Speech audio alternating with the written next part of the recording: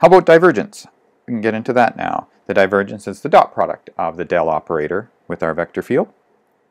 Let's go ahead and compute some examples. So we'll compute the divergence of f, and again, that's one notation using that dot product notation. The other notation is to just write div of f. And so for that, it's the x derivative of the first component, which is -1, plus the y derivative of the second component, plus the z derivative of the third component, which is 0. So this is -2. So this value of -2 is in some sense telling me that this vector field is a compressing vector field. There's some compression involved. And so the idea is if we've got some blob, we're thinking of maybe as gas, and as it moves through the vector field, it's compressing. And so that's what that divergence is telling us. How about this next example? So the divergence in this case of f is given by the x derivative of y, which is 0, plus the y derivative of x, which is 0, which is 0. So this has a divergence of 0. How about this next one? The divergence of this is 1 minus 1, which is 0. And lastly, the divergence of this one is the x derivative of 0 plus the y derivative of x, which is 0, plus the z derivative of 0. So all those things are 0. So this has a divergence of 0 as well. So these other three cases had divergence of 0. Now, much like the previous case, maybe there's something special about these vector fields for which the divergence was 0. Is there something special about them? Well, it turns out there is. In this case, part B, it turns out that this vector field we're looking at is actually the curl of another vector field. It's the curl of -1/2 x squared minus 1/2 y squared k hat. So it's the curl of the vector field with 0 component in the x direction, 0 component in the y direction, but this -1/2 x squared, 1/2 y squared in the z direction. Similarly for this one below, this ends up being the curl of x, y, k hat. And this one is the curl of, you can pause the video and try to find this one yourself. It is the curl of 1/2 x squared k hat. So maybe that's just a coincidence. Maybe it's a coincidence that the ones that turned out to be 0 were these ones that were actually curls of vector fields.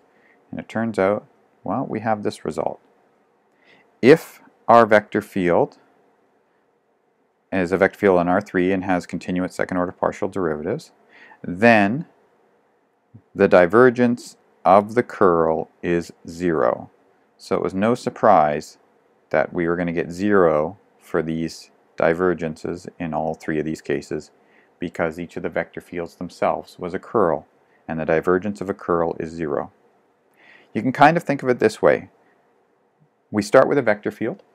When we take the curl of the vector field, what we try to pull out from the original vector field is just the rotational aspect of that vector field. And we, in some sense, are throwing away the compression expansion factor. So if we're just keeping the rotational part of it, then when I go to take the divergence of that, it's not diverging, because I'm only pulling out the part that's, in some sense, swirling or rotating. So it's no surprise then that the divergence of the curl will be 0, because I pulled out the rotational part and the divergence of that would be 0. Alright, so that's a result. This theorem, I mean, you can check. You just check by direct calculation. We know what a curl is, we know what a divergence is. In fact, if we write it in the other notation using our del operator, it's del dot del cross f. And so this is a scalar triple product, where it's a formal scalar triple product, where in fact two of the vectors are these del operators. But if I have any scalar triple product is essentially the determinant of a 3 by 3 matrix, and 2 of the rows are identical in this case. 2 of the rows are those del operators. And so it's no surprise that we're going to get 0 there. Okay, so that's the divergence and the curl of vector fields. So those are these kinds of derivatives we can attach, or these rates of change we can attach to vector fields. And we get a whole bunch of properties that they satisfy. So the first 4 properties are about gradients, and then the next bunch of properties are about curl and divergence. And then the last few properties involve the Laplacian operator. So you're encouraged to go ahead and try to prove these identities yourself. They just follow right from the definitions of scalar, dot, and cross product.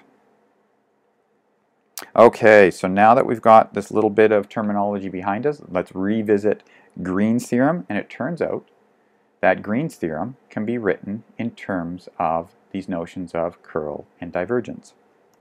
Let's have a look back at Green's theorem.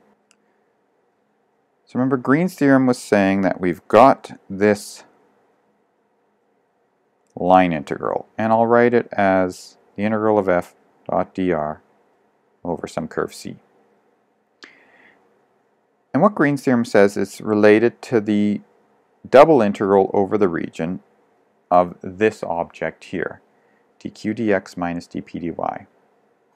And if we look closely at that, we'll see that that is precisely the z component of the curl of this vector field. And that's what we're going to write down now. We've got that. We've got a curve. We've got our vector field.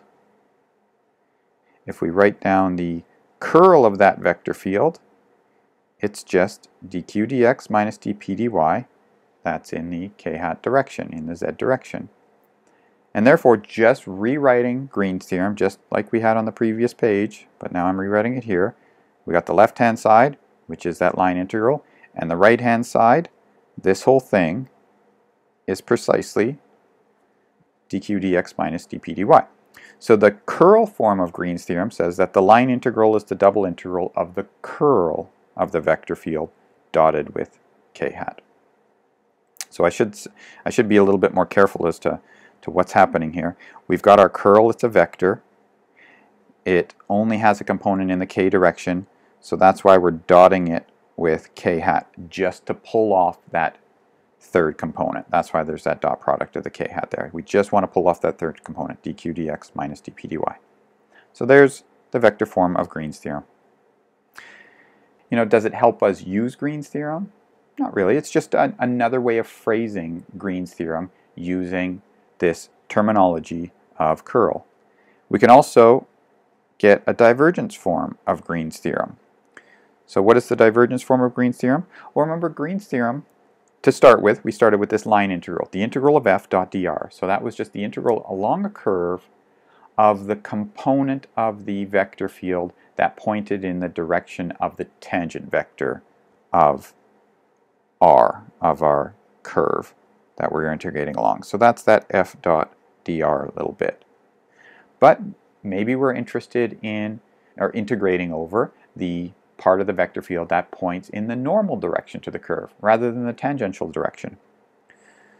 So instead, maybe I want to work out what the normal vector at each point is. And then with the vector field, maybe the vector field does something like this. You know, at each point, the vector field will be filling up the entire plane, but just along the boundary curve, maybe there's directions that the vector field is pointing in. And what I'm interested in is at each point I go along, what is the relationship between the vector field and the normal vector. So these green vectors I'm drawing in are normals to the curve C.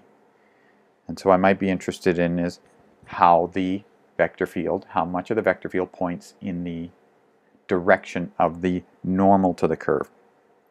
So I've got my normal vector at each point on the curve written down here. That was basically obtained by, we know what the unit tangent vector is, so we just need to find the vector that's orthogonal to that, which we've written down there. And then what I'm going to do is I'm going to integrate along the curve of the dot product of f with the normal vector, and I integrate with respect to arc length.